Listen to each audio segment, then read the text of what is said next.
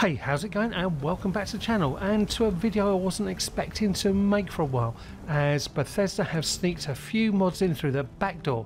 Essentially, these three were meant to have been in the last release, but they were tugged at the last minute. So in this video we'll be looking at the brand new Elven Hunter Light Armour mod, which is a creation that adds an alternative variant of Elven Armour, and it's based on the Blaze free-to-play game. But this one is a little bit different from the other armour sets, and we'll see if that's a good thing or not later on. Anyway, I'm the Oggyman, and I'll be looking in detail at all the mods offered by Creation Club so you get an idea whether they are worth your hard-earned cash or not. If you want to see more reviews and game tips like this, don't forget to hit the subscribe button below, and please leave a comment or a like. And seeing as YouTube doesn't promote little channels like this anymore, it would be great if you could share the videos around, as it really helps the channel out. So first things first, the quest was by Area 51's most famous guest, Chris Takahashi, who, like the Yeti, many believe is a mythical creature that doesn't actually exist. And this costs a princely sum of 100 credits, which is $1 or roughly around 85 pennies. Basically, it's cheap as a cheap thing. And we'll do this in a similar way to the UTCWale armor video, with a brief run through of the quest, have a look at the stats, and I'll give my thoughts at the end. So let's crack on.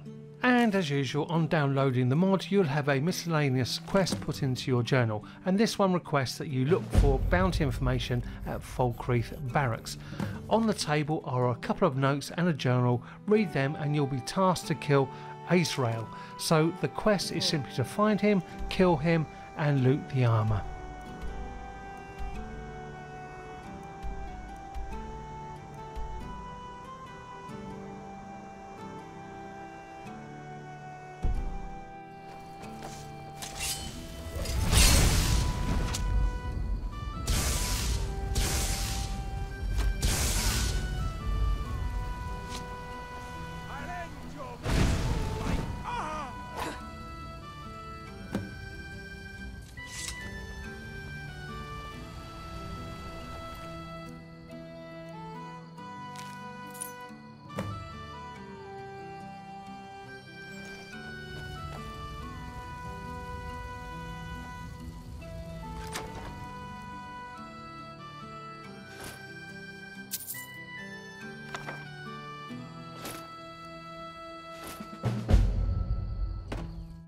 Okay, so we've got the armour. Let's take a quick look at it, and I'm going to be completely honest here and say I don't like this at all.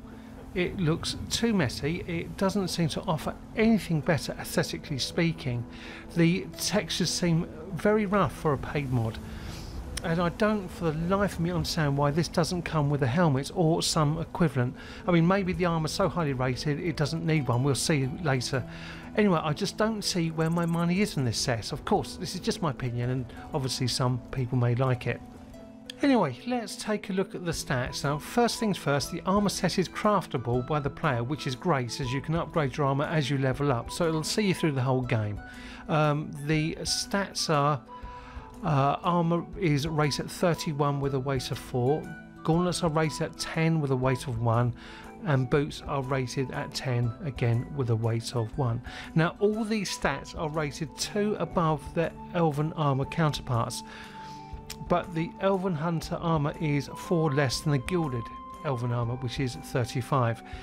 Now the very strange thing about this, it doesn't come with a helmet, so even though the base stats are higher, overall this gives less protection than the standard Elven Armour. I think the mod author should have included something like an armoured circlet or something like that to complete the set. So as this is an unusual combination, a bit like the Daedric set, let's take a look at how this affects the light armour perks, custom fit and matching set.